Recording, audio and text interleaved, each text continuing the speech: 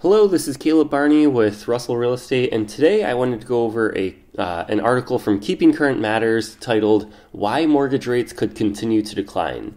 And as I'm recording this, it's actually Wednesday, December 20th, 2023. This article just came out, and how they start it is by saying that, when you read about the housing market or when you hear about it, you'll probably come across some information about inflation or recent decisions made by the Federal Reserve. But how do those two things impact you and your home buying plans? So here's what you need to know. The Federal Reserve, they are in control of the federal funds rate. And as of right now, the federal funds rate hikes have stalled. So one of the Federal Reserve's primary goals is to lower inflation. They want the inflation rate to be about 2% per year. So they want some growth, some increasing prices, but nothing crazy.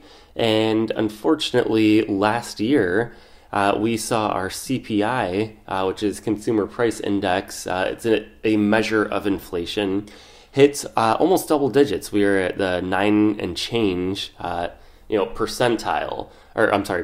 So, if they want to get to 2% and we're at almost 10%, that's not good. So in order to do that, what they ended up doing was they raised the federal funds rate to slow down the economy.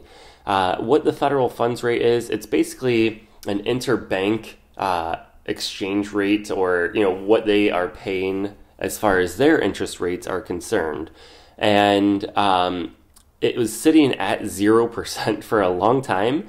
And between that and between the stimulus checks that were being given out and whatnot, there was a lot of cash that was being infused into the economy.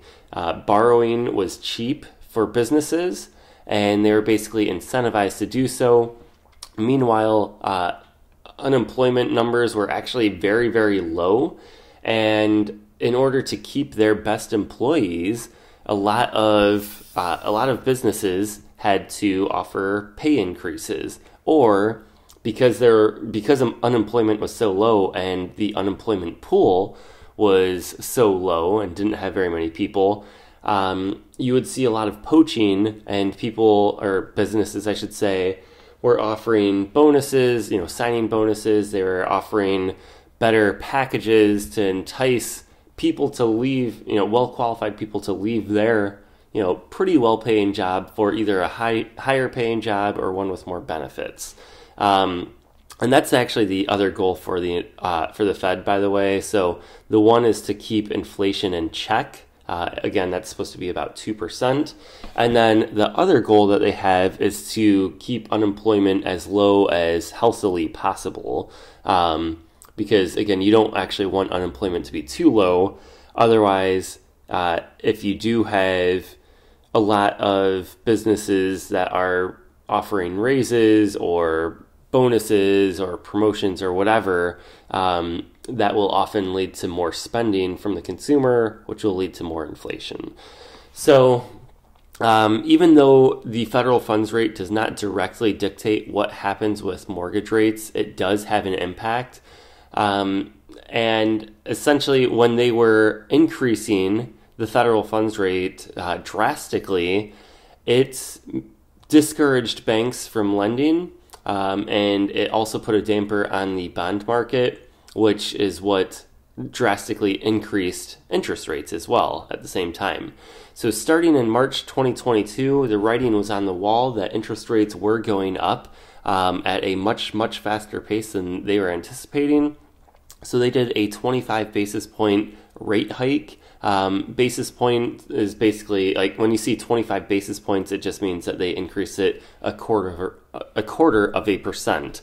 In May, which was the next time they met, they raised it 50 basis points, or 0.5%.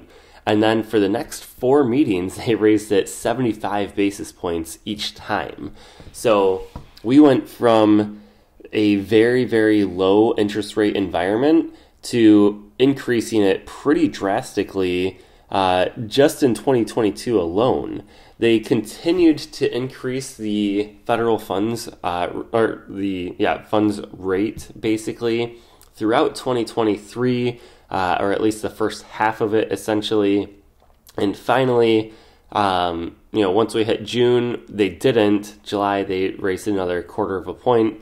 And then the last 3 times the Fed has met, they decided to hold off on it. And not only have they decided not to raise the federal funds rate the last 3 times that they met, but they actually signaled that there might be rate cuts coming in 2024. And according to the New York Times, it says that Federal Reserve officials left interest rates unchanged in their final policy decision of 2023 and forecast that they will cut borrowing costs 3 times in the coming year, a sign that the central bank is shifting toward the next phase in its fight against rapid inflation. So that's all good news for anybody in the real estate industry, because again, even though it does not directly correlate with interest rates and what the 30-year fixed rate mortgage is going to do, when the Fed talks, the bond market and everybody in the surrounding markets, stock markets, everything like that, they listen. So basically, this indicates that the Fed thinks the economy and inflation are improving. So it just depends on what you view as improving. Honestly, the economy is slightly weakening, although it's still strong, but the economy was improving. It was too strong before, and that's why we were seeing the the inflation jump up so drastically. So the economy is actually in a good spot right now, but it's not improving in the sense that it's getting stronger. It's improving in the fact that it's moving closer to where the Fed wants it to, and that's closer to that 2% inflation mark. Same thing right here for inflation. So why does that matter to you and your plans to buy a home? It could end up leading to lower mortgage rates and improved affordability.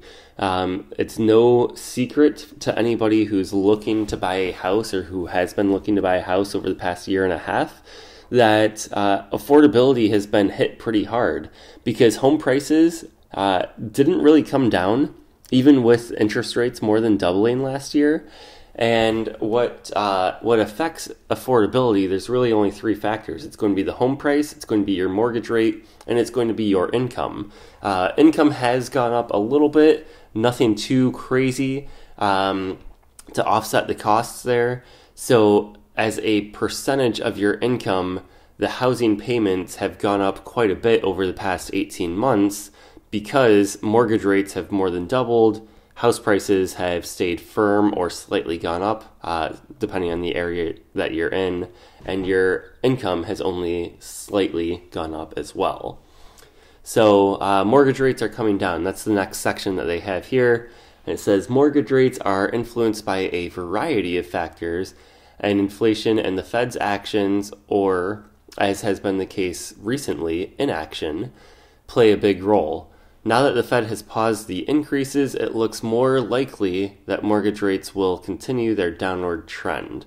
So you could see here, this is just charting all of 2023, which honestly, 2023, yes, it was sort of a roller coaster ride, but it wasn't terrible. This is from Freddie Mac. The rates that you see here, I actually like using Mortgage News Daily because they take into account not just the face value of the interest rates, but what the rate ends up being after people buy down points, and it gives you a truer percentage of what people are actually paying then. Because this is just saying, hey, this is what the average 30-year fixed rate mortgage is going to be, interest rate is going to be.